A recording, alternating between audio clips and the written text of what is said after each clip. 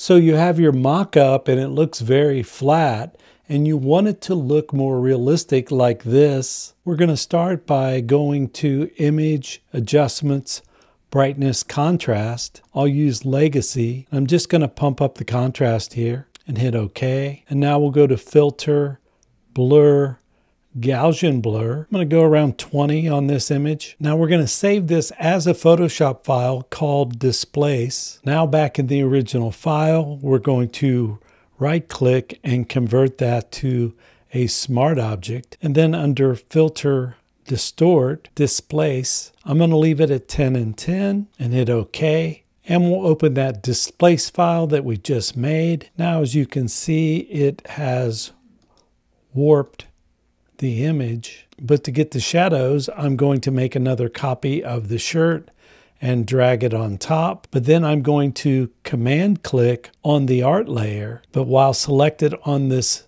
copy, I'm going to click on layer mask, and now I can set this to multiply and bring down the fill. And now with the shadows and the displacement, the mock-up looks more realistic.